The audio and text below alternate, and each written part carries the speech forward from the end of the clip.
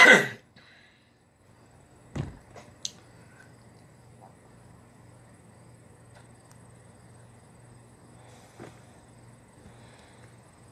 afternoon, everybody. Keith here. Hoping everybody's having a good day. Enjoying life, living life, loving life.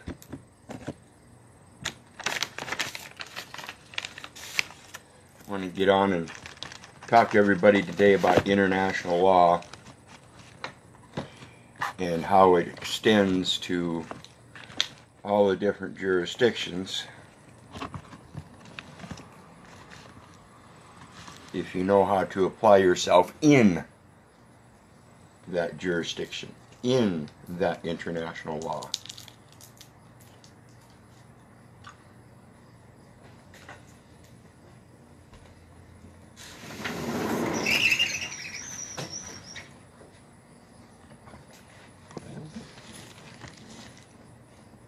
And so, I'm going to show you a little bit of Wikipedia. Like I said many times before, Wikipedia isn't the source or the ultimate source or anything like that, but it is a good source to get a generalized view of things. So let's see if we can do this here. We're going to start off, and I'm just going to go through this part kind of quick, because if you look at the top of the thing, I've got a bunch of other pages I want to go through and make some brief little comments. And as we see over here, a little slide bar, that's a little square, and it shows that that's a long page. So there's a lot of information here, and I'm not going to sit here and read the whole thing, but I do want to read a portion of it. And first thing I want to note says international law from Wikipedia, the free encyclopedia, and it says law of nations redirects here. For the 18th century political treaties, see the law of nations. So there's a distinction already in the very top of the page between law of nations and the law of nations. And when they're talking about the law of nations, you see they're talking about the 18th century political treaties. So that would be like the origin, and law of nations is referring to the now time and what they call law of nations. So it's just a conformed set of law of nations derived from the original law of nations. International law, also known as public international law and law of nations, is the set of rules, norms, and standards generally accepted in relations between nations.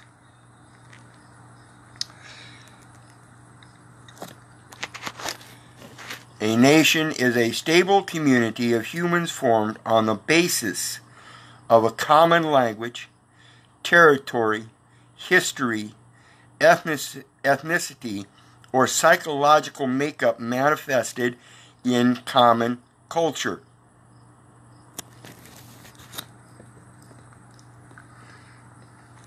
It establishes normative guidelines and a common conceptual framework to guide states across a broad range of domains, including war, diplomacy, trade, and human rights. Including war is your admiralty, or your land, your land jurisdiction.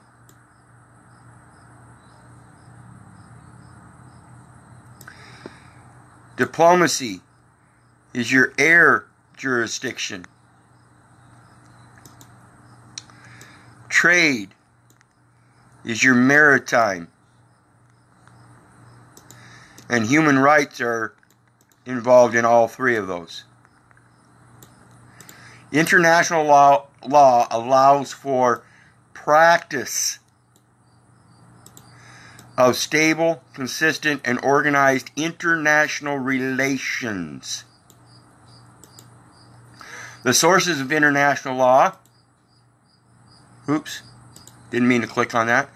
The sources of international law, also known as law of nations, is the name of a body of rules which regulate the conduct of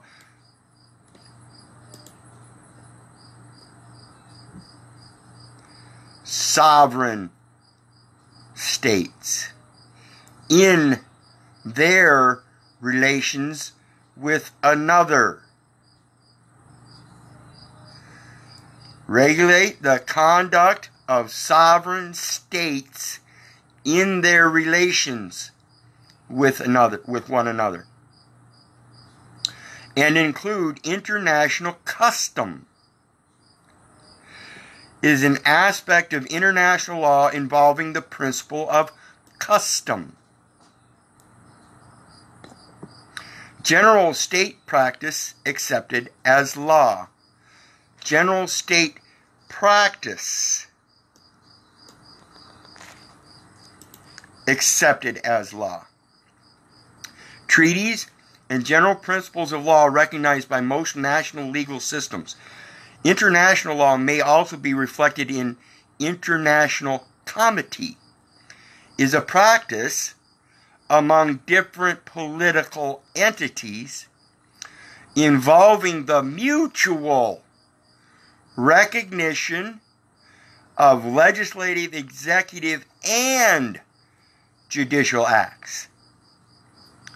Today, they're only allowing us to recognize the judicial acts in these courts and reneging on the legislative and executive part, thereby denying comity in that relation of mutual recognition. Okay? Notice they use the word reflected here. That's mirrored. The person is always a mirror. The practices and customs adopted by states to maintain good relations and mutual recognition, such as saluting the flag of a foreign ship. They're saluting the flag of America. And yet here it says, such as saluting the flag of a foreign ship, or enforcing a foreign legal judgment. In law, the enforcement of foreign judgments is the recognition and enforcement in one jurisdiction of judgments rendered in another foreign jurisdiction. The Bible has already given judgments down for every jurisdiction that exists. It is recognized and enforced in those jurisdictions already. International law differs from state-based legal systems. International law differs from state-based legal systems. In law, comity is a practice among different political entities. State-based political entity is a legal system in that it is primarily, though not exclusively,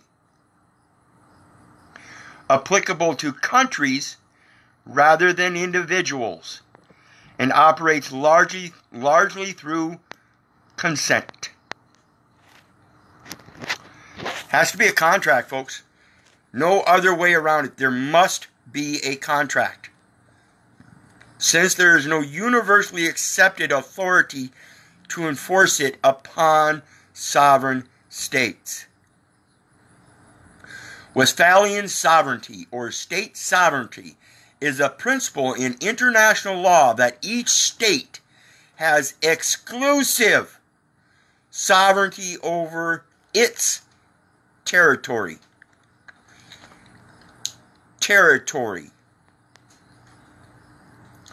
Okay, before we get into territory, I'm going to finish up here real quick, because it goes on to say, consequently, States may choose to not abide by international law and even to break a treaty. However, such violations, particularly of customary international law and peremptory norms. A peremptory norm is a fundamental principle of international law that is accepted by the international community of states as a norm from which no derogation is permitted. No derogation is permitted. Remember, I said up here about the Bible is a principle of international law that each state has exclusive sovereignty. That comes from the Bible, people. The sovereignty is not yours. It belongs to someone else. We'll talk about that here in a minute. You do not have sovereignty. You have duty to a sovereign. And it says, goes on, it says, particularly a customary international law and peremptory norms can be met with coercive action, ranging from military intervention to diplomatic and economic pressures. Remember up here I talked about the including war, diplomacy, trade. Those are your three jurisdictions. We see them again, ranging from military intervention to diplomatic and economic.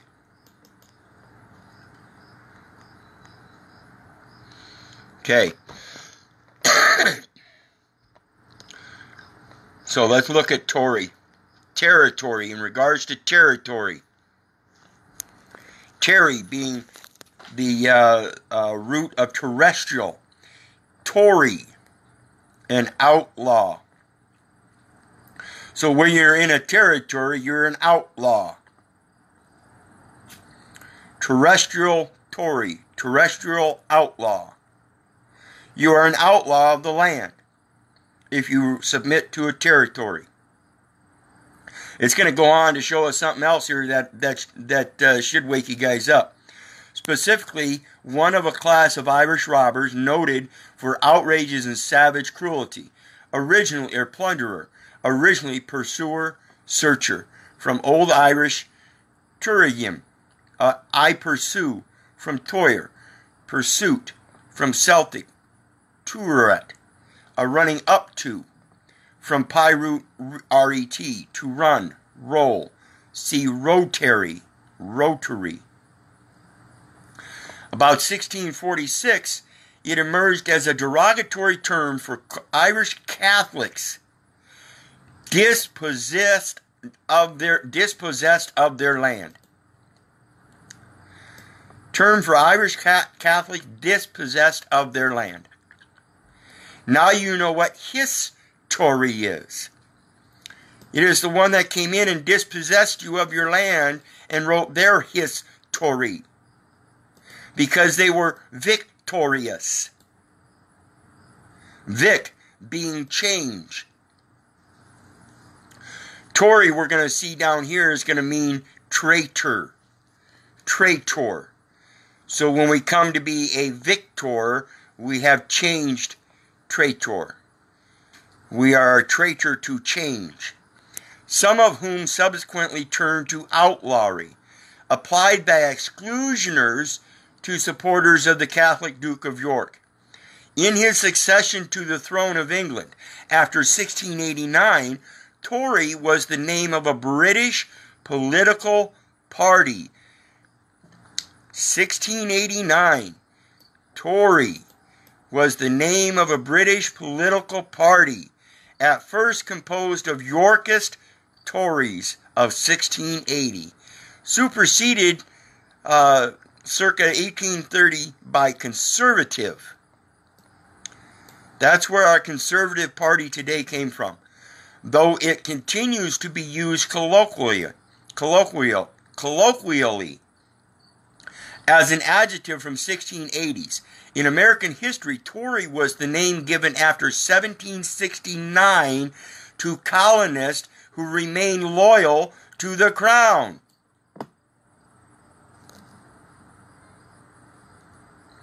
It represents their relative position in the pre-revolutionary English political order in the colonies. The Conservative Party. Okay? A Tory has been properly defined to be a traitor in thought, but not in deed.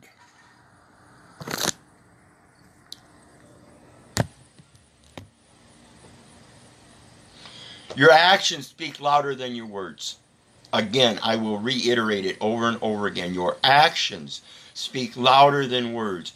A Tory has been properly defined to be a traitor in thought, but not in deed. So if you're a Tory, you're a traitor in thought. People can look at you and think that you're a fair, square shooting chum all they want. But when you look in that mirror and you look inside yourself and you find you're not following his word, you're a Tory. Now, if you're doing the best you can to follow his word and somehow things keep getting screwed up out there, that's not a Tory. That's not a traitor. You're following his words the best you can. Then you're accepting the changes. You're not victory. He's the victory. He's the one that's going to put the changes out before you all the time. He's going to challenge you all the time. You have to be able to accept those changes. When you become a traitor to change and decide you want to sit in your cognitive dissonance and take upon the conveniences of life of a community instead of being nomadic and moving about and traveling along, which we'll get into here later, then you're a Tory.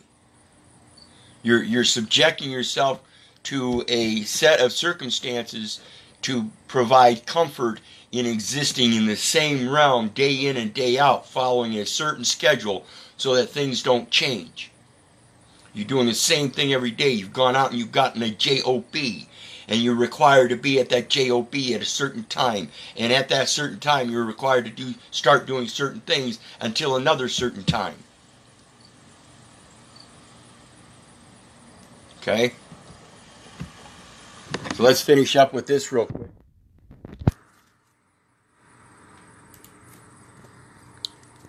And then we'll get on to the next one. It says, a Tory has been properly defined to be a traitor in thought but not in deed. The only description by which the laws have endeavored to come at them was that of non-jurors or persons refusing to take the oath of fidelity to the state. Why? Why? Because if you've already taken the oath that he provided for you, and you stick with that oath in thought, then you can't take an oath of fidelity to a state. You've already accepted an oath to him, period. Okay, so when we go back to all this stuff here, we're seeing that everything is economic pressure. They always talk, they mention this other stuff, hoping you'll go over that. And the last resounding emphasis will be the economics. The relationship and interaction between a national legal system, municipal law, domestic or internal law of a sovereign state, defined in opposition to international law. What this is telling us is that even at the local level, even at the smallest level, the individual has as much sovereign duties and powers as the entire international community, because they are one and the same. They have their sources of international law, which is the name of a body of rules which regulate the conduct of sovereign states in their relationship with one another. That is what the international law is, source of international law. And then they want to go down here and talk about municipal law is the national, domestic, or internal law of a sovereign state defined in opposition to international law.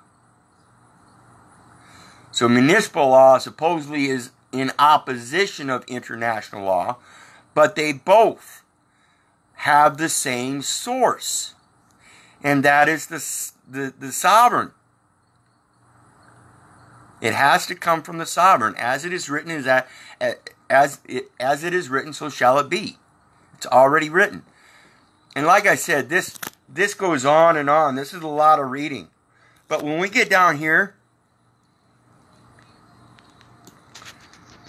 to the see also part, and we see natural law is a system of law that purports to be based on values intrinsic to human nature that can be deduced and applied independent of positive law. When they're talking positive law, they're talking about their laws, their list of international laws and stuff, treaties and all that have to be positively aligned with nature. If they're not positively aligned with nature, then they are not laws. They have a negative effect, then they cannot be a law. According to natural law theory, all people have inherent rights conferred not by act of legislation, but by God. When you are born, you are an act of God. Period. As I said, anything with their laws, it always tends to end up in the commercial realm, economics.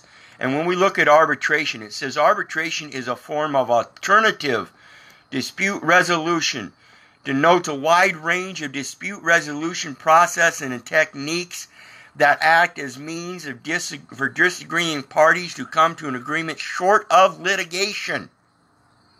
Short of litigation, which means is a way to resolve disputes outside the courts. Short of litigation, a way to resolve disputes outside the court.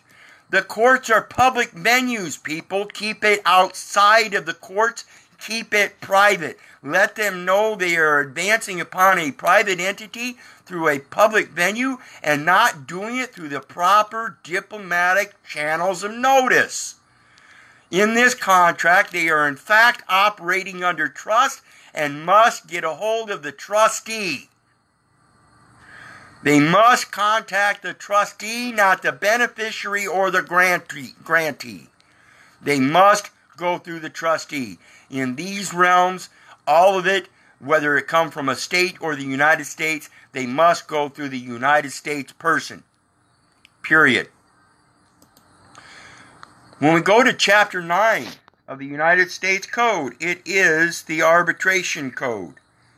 Arbitration right there at the top. General provisions. And it starts out with maritime transactions and commerce. Defined.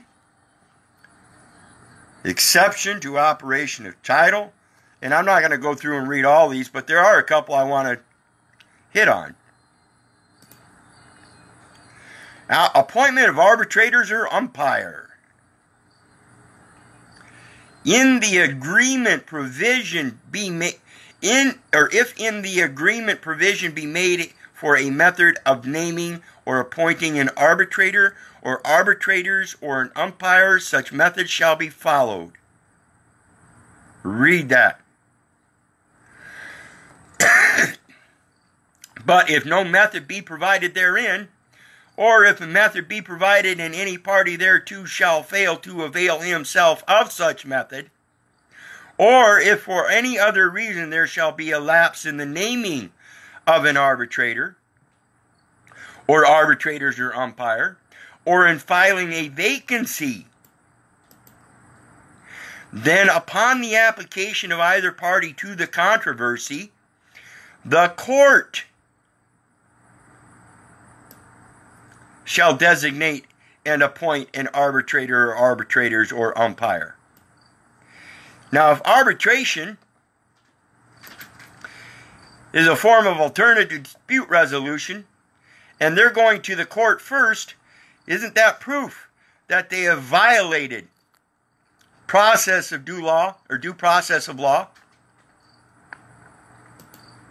If they go to the court and announce a court case first without contacting the United States representative, the trustee, who is then, through diplomatic channels, supposed to notice yourself that somebody else in the state, in their relations with you, have filed a suit rather than applied for a private arbitrator in naming that.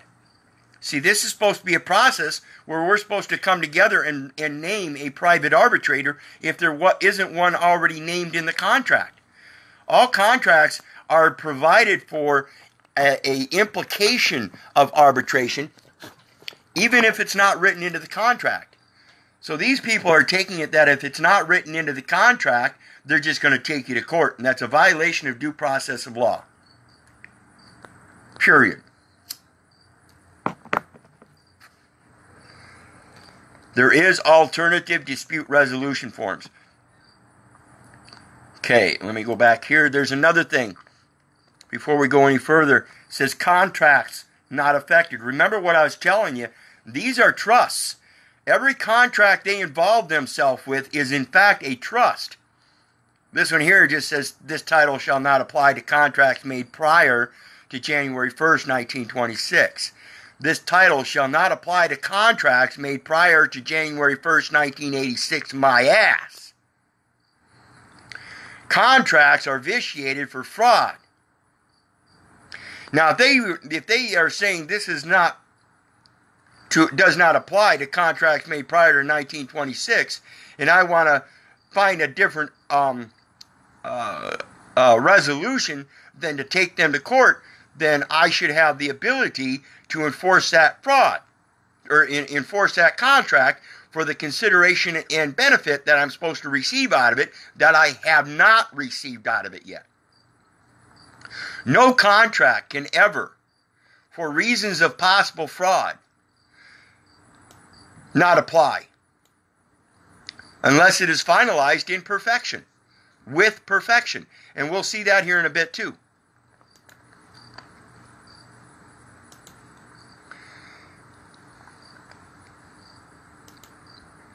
Inapplicability of the Act of State doctrine. Act of State redirects here for other uses. See State Act disambiguation. State Act is your statutes and stuff, and they're going to show you all kinds of statutes. But this is specifically the Act of State doctrine, or foreign Act of State doctrine, is a principle in English and United States law which states that every sovereign state is bound to respect the independence of every other sovereign state. That's your relationship right there. They are bound as sovereigns themselves to respect the independence of the other sovereigns. Period. And the courts will not sit in judgment of another government's acts or act of any sovereign national done within its own territory. Within its own territory. Why you have to take them out of their territory and let them know they are the traitor, according to the ecclesiastical territory of dominion.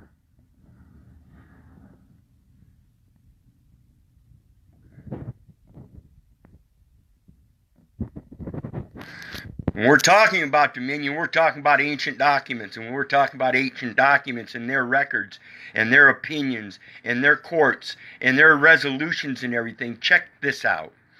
This is Rule 803 of the Federal Rules of Evidence. Evidence.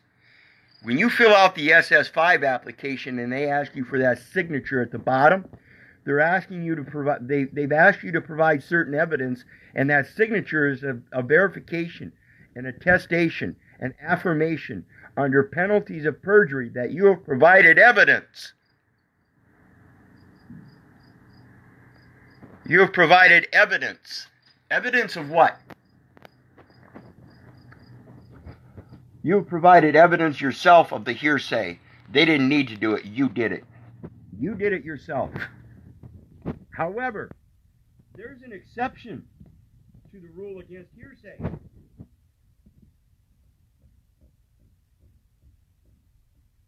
When we go down to number 16, we see it says statements in ancient documents. A statement in a document that was prepared before January 1st, 1998, and whose authenticity is established. The Bible, folks, is the most prolifically published article under the sun. As it is written, my apologies, folks. I had my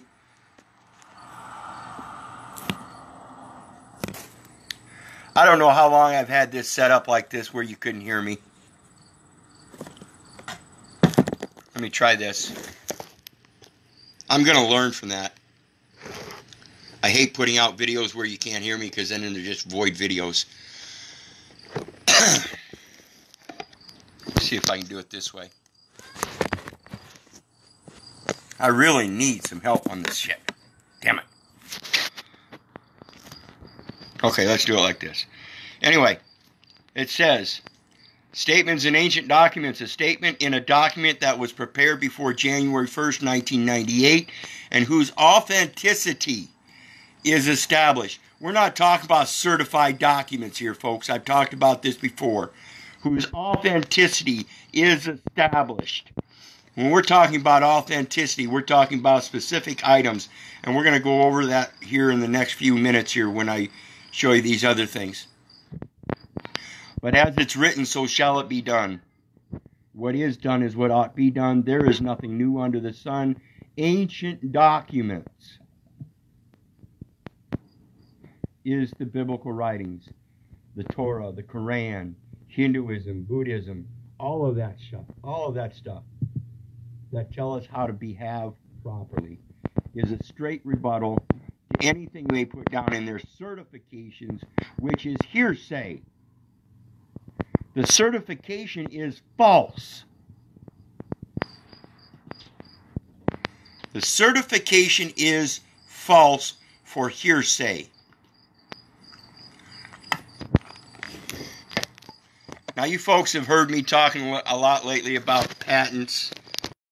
Sorry about that again. You've heard me talk about patents and things like that.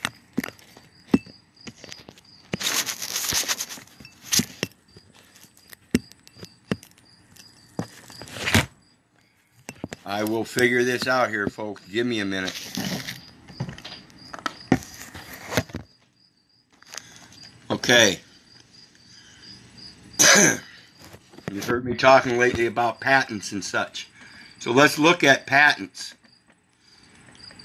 Before we get to patents, we have to look at franking. Blow this up so everybody can see it a little better. Franking, the action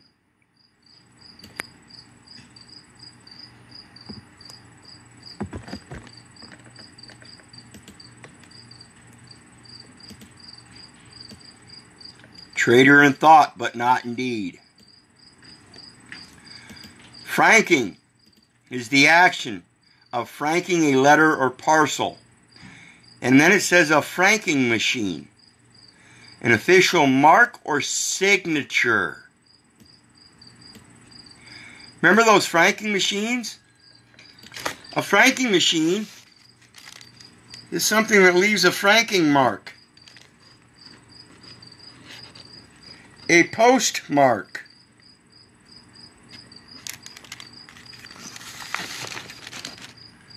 And then it goes on to say an official mark or signature on a letter or parcel to indicate that postage has been paid or does not need to be paid.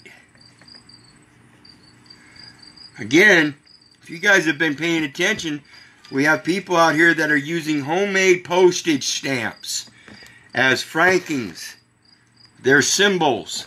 Again, I reiterate, Prince used a symbol. Changed his name from the artist formerly known as Prince to a symbol. He used his franking powers to leave a mark or signature, which is also construed as a logo, brand, symbol, autograph, patent. Latin is patentibus. Patentibus.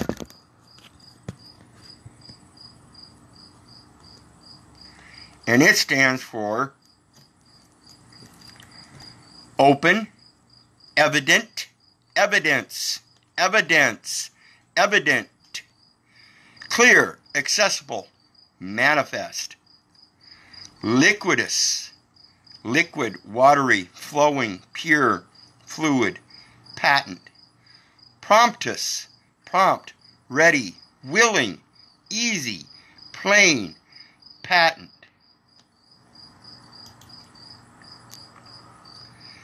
In manifest, manifestus, conviction, convicted. We see that vic right there.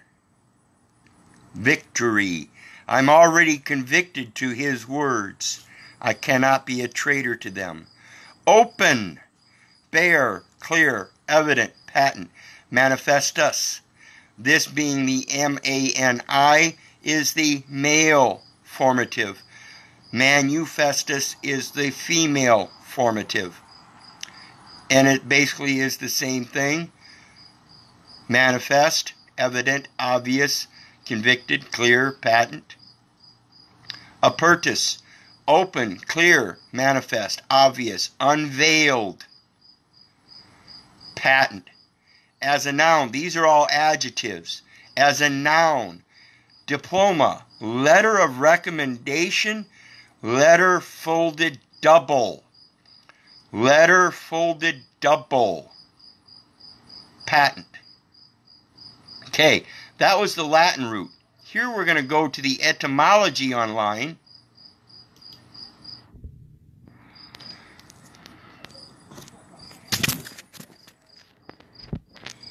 And it shows open letter or official document from some authority granting permission to do something.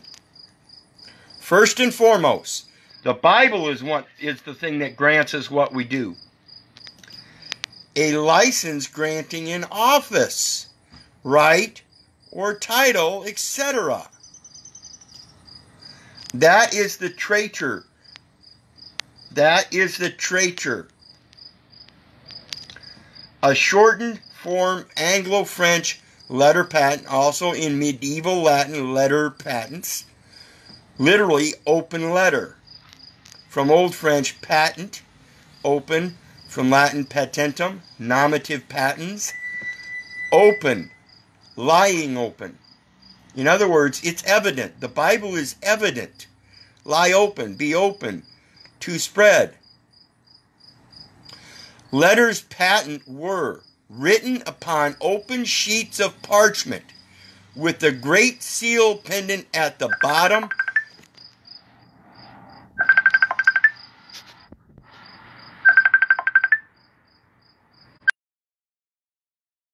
Interrupted there.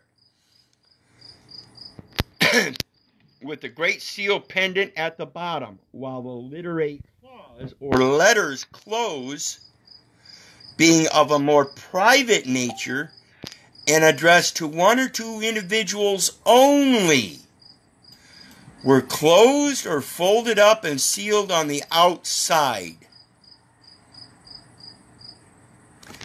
And I've shown you this before, and I'm going to show you guys again. This is the perfect example of what I'm talking about.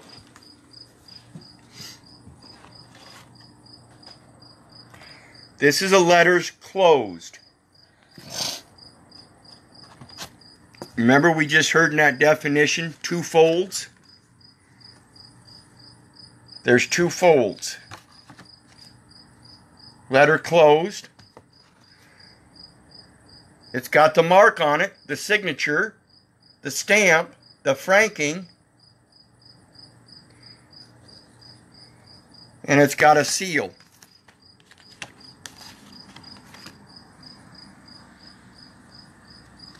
One is used as a stamp. One is used as a seal. That's the outside. The public side. The private side, the side that's closed, has another stamp. And you'll notice it's signed and dated. The contents of which is a letters closed. A letter of credit. Nobody else's business. Nobody else's business. So we go back to this, and down at the bottom it says, meaning a license granted by a government covering a new and useful invention, conferring exclusive right to exploit the invention for a specified term of years, is from 1580s.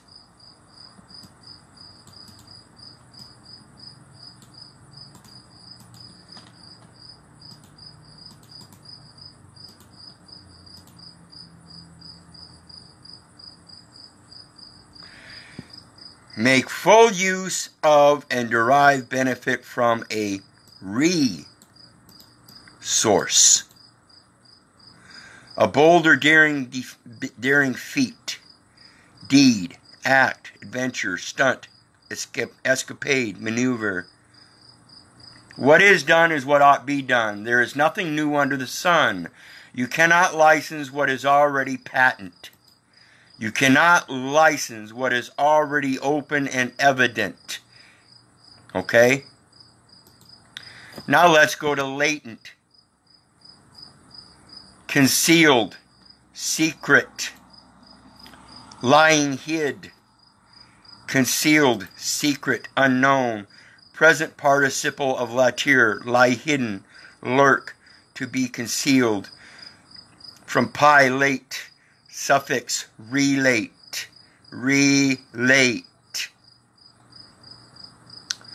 suffix form of root, late, to be hidden, source also of Greek leth, forgetfulness, oblivion, lethargus, forgetful, secretly by stealth, stealthy, to be hidden, Old Church Slavonic lajati, to lie in wait for, meaning dormant, undeveloped, originally in medicine. Medicine.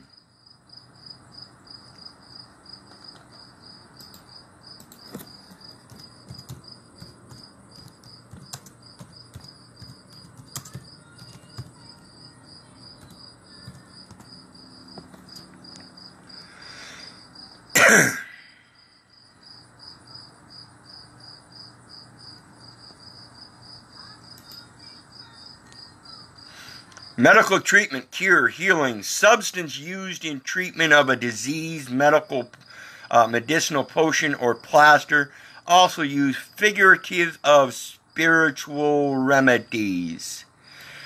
They say the medicine part here in today's common usage of the word medicine, but medicine has always been around as spiritual remedies.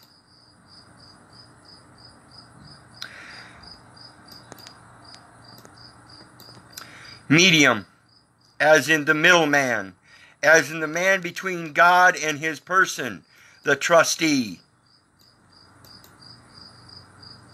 Medicine, art of healing, cure, treatment, potion, and directly from Latin medicina, the healing art. The healing art. This is perhaps originally ars medicina, the medical art of a doctor, a physician. Take appropriate measures. Take appropriate measures. though OED says evidence for this path is wanting and suggests derivation directly from medicus.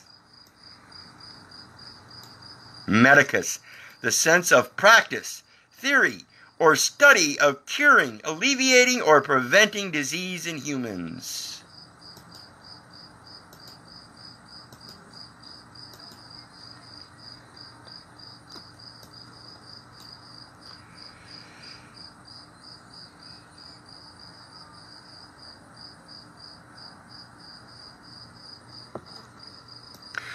The practice is an customs adopted by states to maintain good relations and mutual recognition. Pure and simple. And they're hiding it. They're making it all latent. They want that part hidden. They're saying you have to argue. You do not. You have a right of arbitration.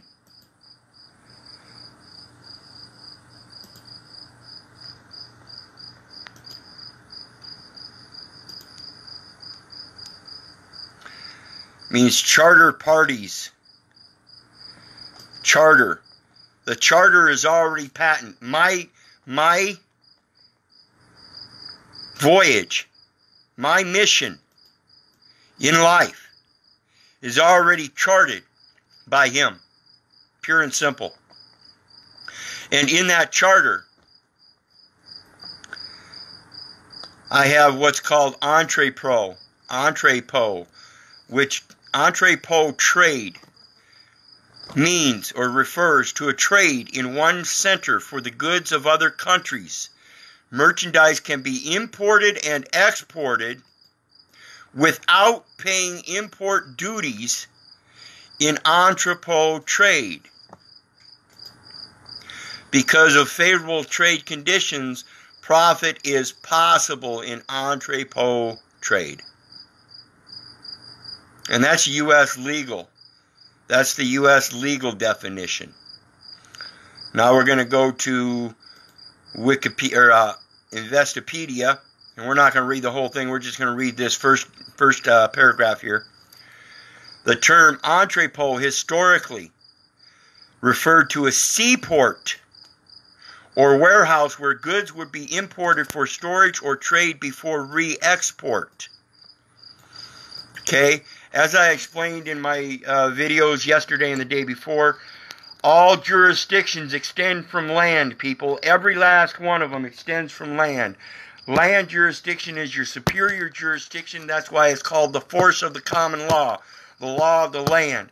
Because if you want to have access to maritime law, you must first export from the land. We are not born on the water. We are born on the land.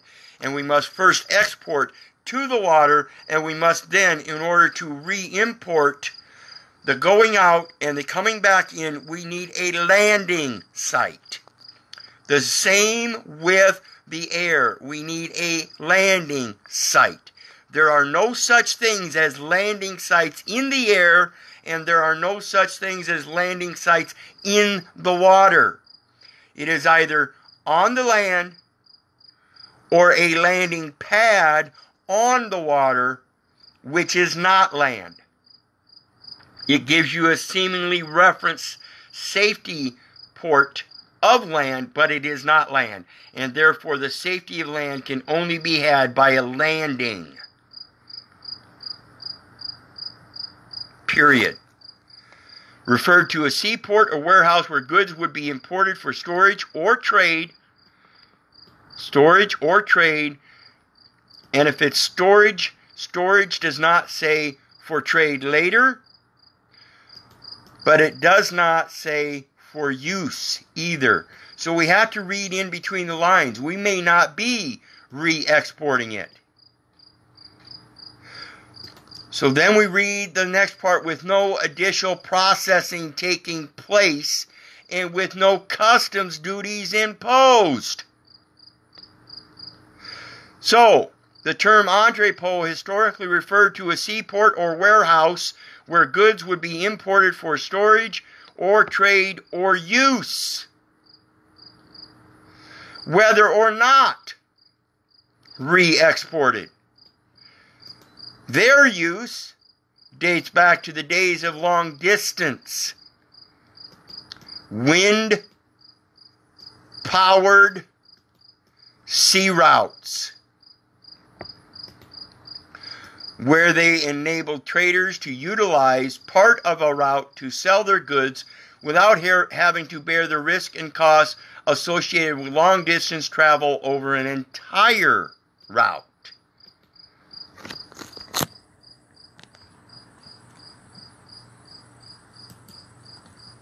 Now we're going to go to Wikipedia.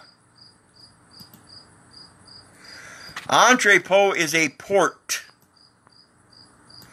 Entrepot or transshipment port. So entrepot is the port. It's the place. It's you. Yourself is the port.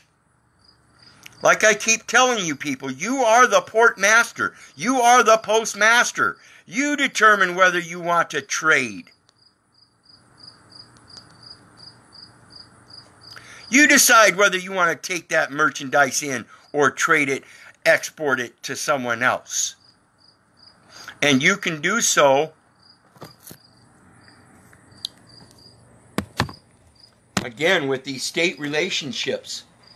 You have the right to go from one state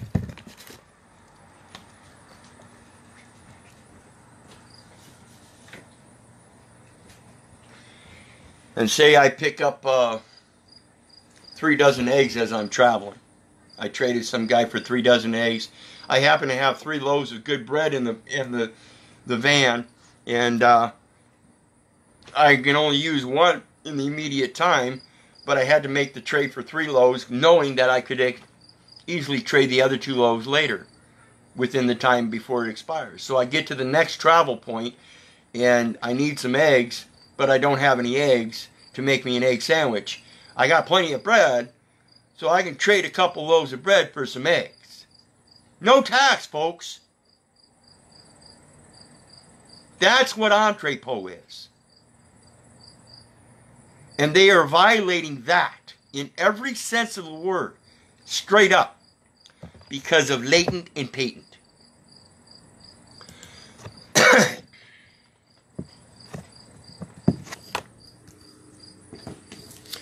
When we talk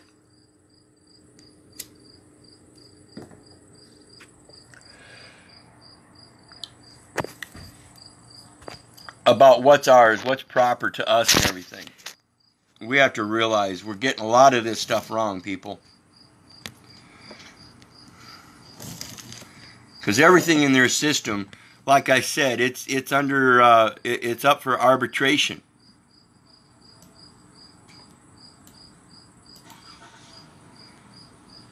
An alternative dispute resolution.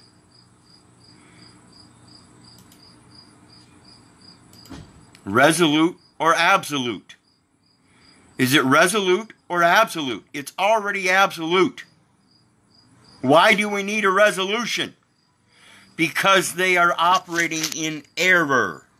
We need to correct their errors, no way about it. They will not do it. They continue to operate that way because it is profitable for them. Late 14th century, unrestricted, free from limitation, complete, perfect, free from imperfection. Also, not relative to something else.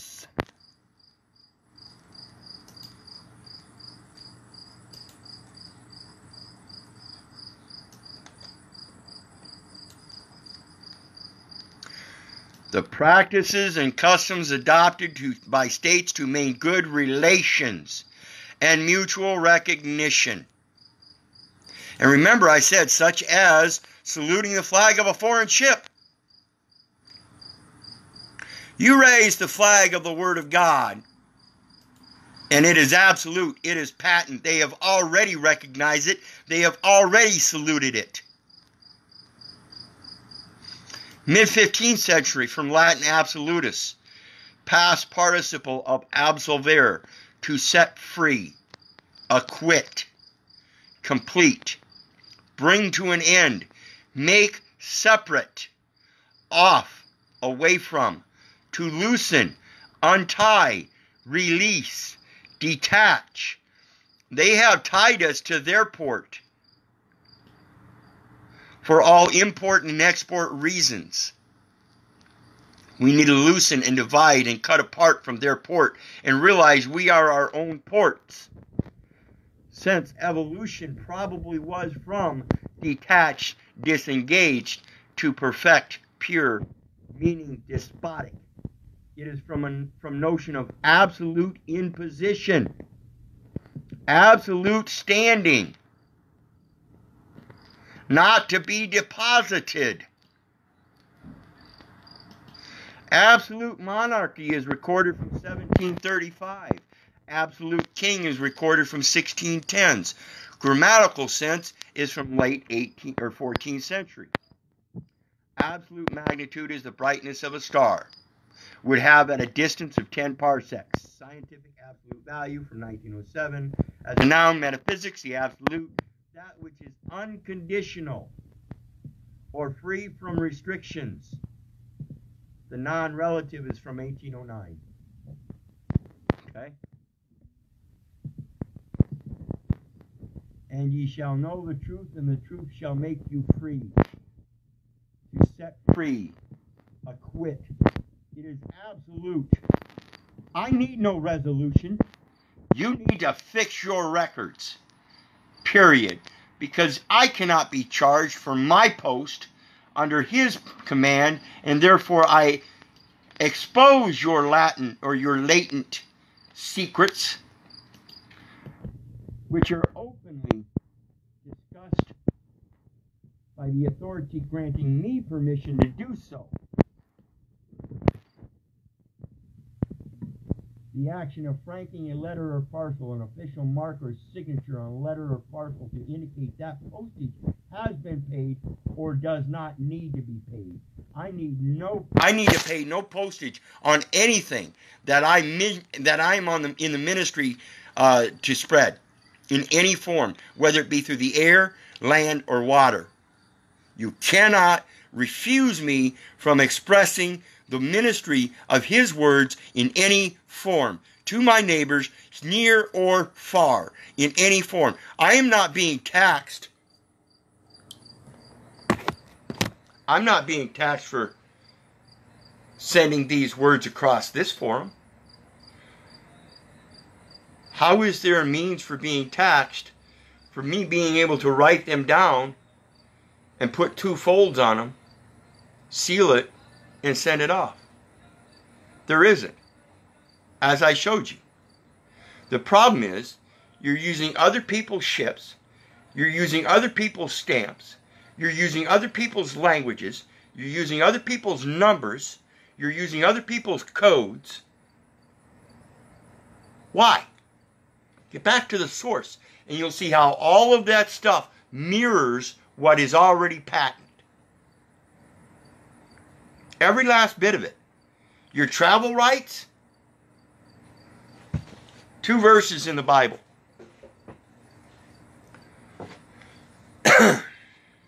As I said, imports and exports, the going out and the coming in. Psalms 121 verse 8. The Lord shall preserve thy going out and thy coming in from this time forth, comma, and even forevermore. See, there is no timeline, so their dates don't matter. Period.